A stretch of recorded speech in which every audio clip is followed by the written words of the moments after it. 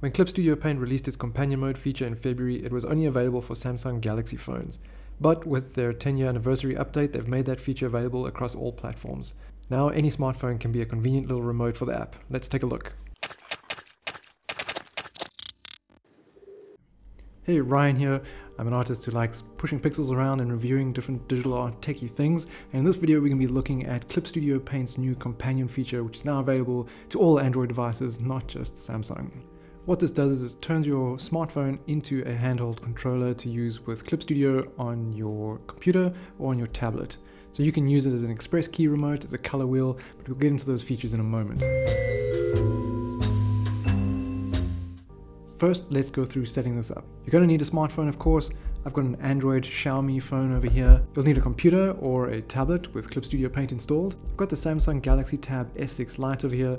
It's one that I often recommend to beginners on a budget. Such a good little tablet.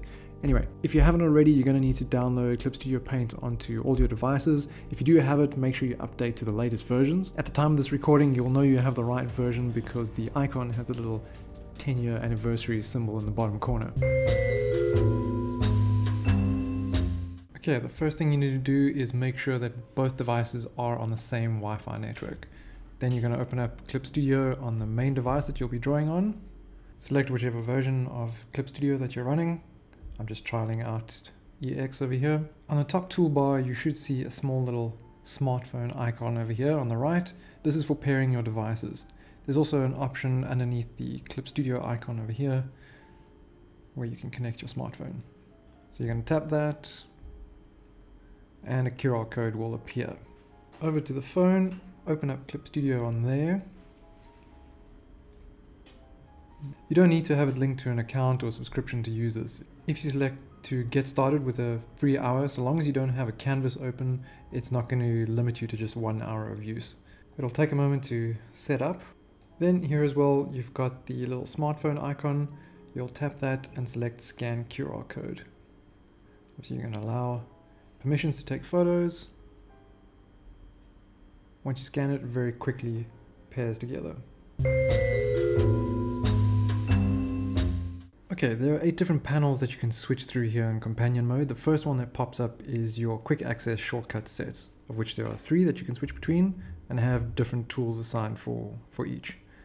If you want to change up what tools are visible in one set, you can just scroll down to the quick access settings and a new window pops up on your main Clip Studio device, and from here you can start adding in different tools, different functions, change things with what pen you're using, that kind of thing, and just add or remove from the side over here.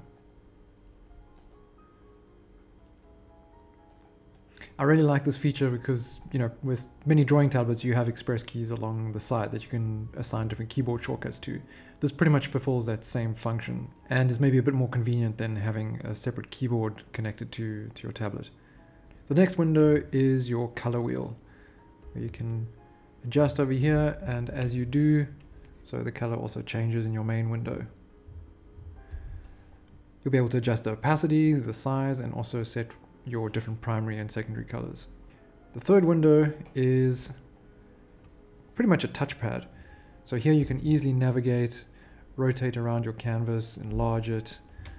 You can also, if you've rotated it, you can reset that rotation, set the canvas to sort of full screen again, flip it horizontally or vertically.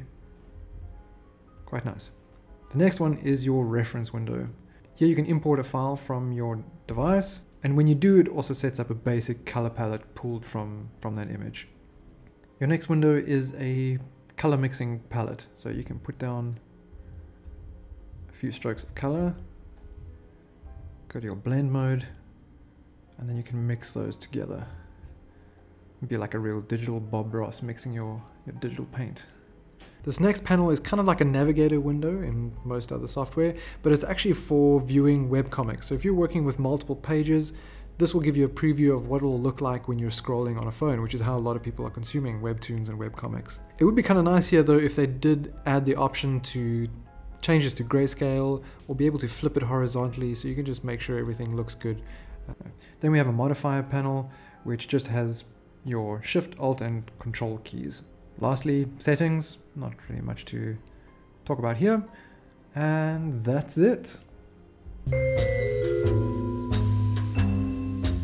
So that's the nuts and bolts of Clip Studio Paint's companion mode. I also tested out this Android phone paired with the iPad and with my computer, and the experience was much the same. I really think this is a great feature that they've developed, and I think you'll get a lot more out of it as a tablet user rather than using it paired with a computer. On computer, you likely got a larger screen. You're not as worried about toolbars taking up real estate on your screen.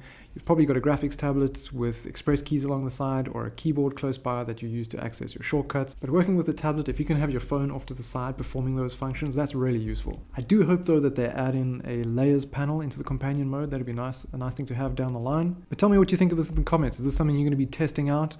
Do you think there's any particular features that they should add in the future? Infinite Painter is still my go-to app on the Galaxy tab, but I might find myself playing around a little bit more with Clip Studio now, maybe trying out their animation features as well.